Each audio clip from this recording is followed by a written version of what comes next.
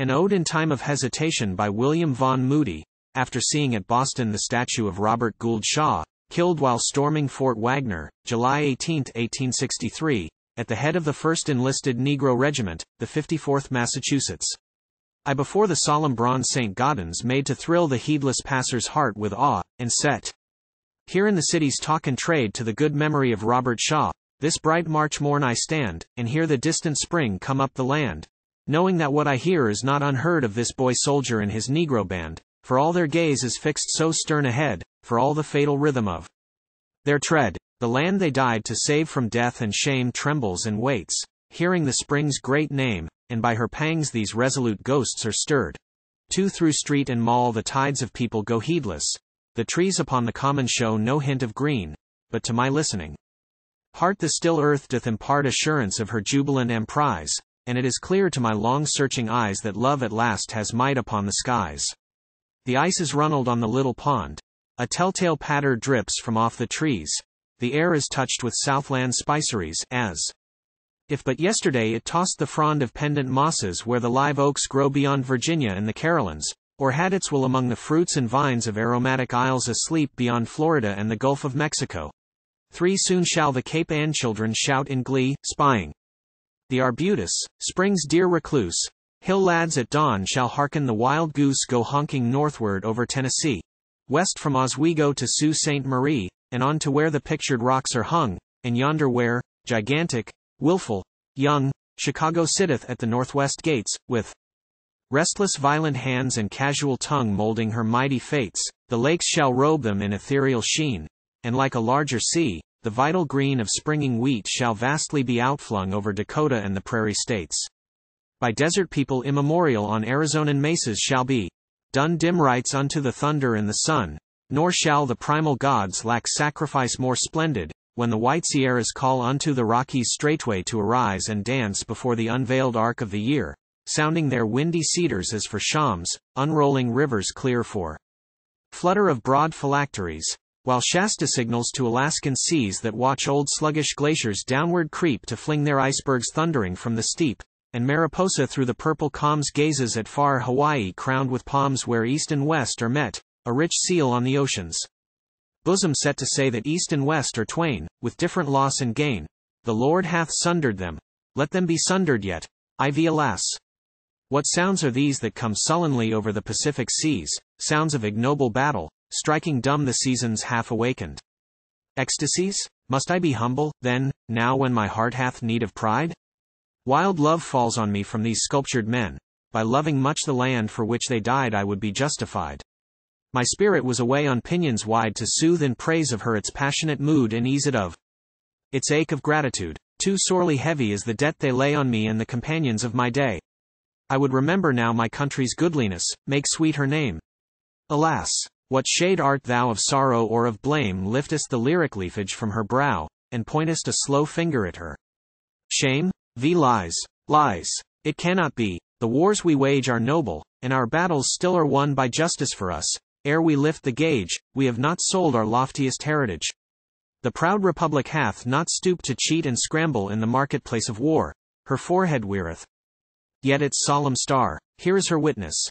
This, her perfect son, this delicate and proud New England soul who leads despised seedy men, with just unshackled feet, up the large ways where death and glory meet, to show all peoples that our shame is done, that once more we are clean in spirit whole.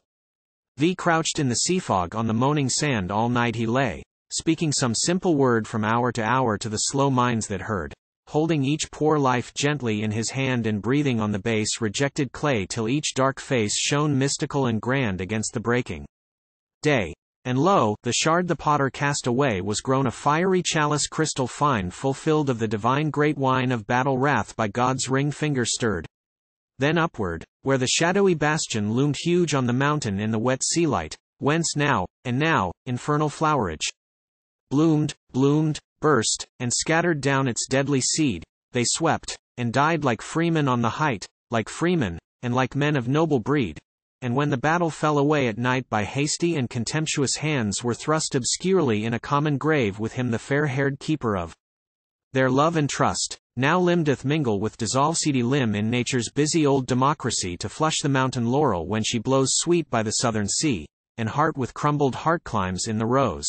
The untaught hearts with the high heart that knew this mountain fortress for no earthly hold of temporal quarrel, but the bastion old of spiritual wrong, built by an unjust nation sheer and strong, expugnable but by a nation's rue and bowing down before that equal shrine by all men held divine, whereof his band and he were the most holy sign. 7 O bitter, bitter shade! Wilt thou not put the scorn and instant tragic question from thine eyes? Do thy dark brows yet crave that swift and angry stave, unmeet for this desirous morn, that I have striven to evade? Gazing on him, must I not deem they, ere whose careless lips in street and shop aver as common tidings, deeds to make his cheek flush from the bronze, and his dead throat to speak? Surely some elder singer would arise, whose harp hath leave to threaten and to mourn above this people when they go astray. Is Whitman, the strong spirit, overworn? Has Whittier put his yearning wrath away? I will not and I dare not yet believe, though furtively the sunlight seems to grieve, and the spring-laden breeze out of the gladdening west is sinister with sounds of nameless battle overseas, though when we turn and question in suspense if these things be indeed after these ways, and what things are to follow after these, our fluent men of place and consequence fumble and fill their mouths with hollow phrase, or for the end all of deep arguments intone their dull commercial liturgies, I dare not yet believe. My ears are shut, I will not hear the thin satiric praise and muffled laughter of our enemies, bidding us never sheathe our valiant sword till we have changed our birthright for a gourd of wild pulse stolen from a barbarian's hut, showing how wise it is to cast away the symbols of our spiritual sway, that so our hands with better ease may wield the driver's whip and grasp the jailer's keys. 8 Was it for this our fathers kept the law? This crown shall crown their struggle and their ruth? Are we the eagle nation Milton saw mewing its mighty youth, soon to possess the mountain winds of truth, and be a swift familiar of the sun where I before God's face his trumpets run? Or have we but the talons and the maw, and for the abject likeness of our heart shall some less lordly bird be set apart? Some gross-billed wader where the swamps are fat? Some gorger in the sun? Some prowler with the bat? Ixaw no. We have not fallen so. We are our father's sons. Let those who lead us know. 'Twas only yesterday sick Cuba's cry came up the tropic wind, now help us, for we die. Then Alabama heard, and rising, pale, to Maine in Idaho shouted a burning word. Proud state with proud impassioned state conferred, and at the lifting of a hand sprang forth, east, west, and south, and north, beautiful armies. Oh, by the sweet blood and young shed on the awful hill slope at San Juan, by the unforgotten names of eager boys who might have tasted girls' love and been stung with the old mystic joys and starry griefs, now the spring nights come on, but that the heart of youth is generous, we charge you, ye who lead us, breathe on their chivalry no hint of stain. Turn not their new world victories to gain. One least leaf plucked for chaffer from the bays of their dear praise, one jot of their pure conquest put to hire, the implacable republic will require. With clamor, in the glare and gaze of noon, or subtly, coming as a thief at night, but surely, very surely, slow or soon that insult deep we deeply will requite. Tempt not our weakness, our cupidity, for save we let the island men go free, those baffled and delaureled ghosts will curse us from the lamentable coasts where walk the frustrate dead. The cup of trembling shall be drained quite, eaten the sour bread of astonishment, with ashes of the hearth shall be made white our hair, and wailing shall be in the tent.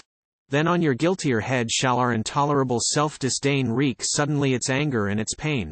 For manifest in that disastrous light we shall discern the right and do it, tardily. O ye who lead, take heed. Blindness we may forgive, but baseness we will smite. 1900.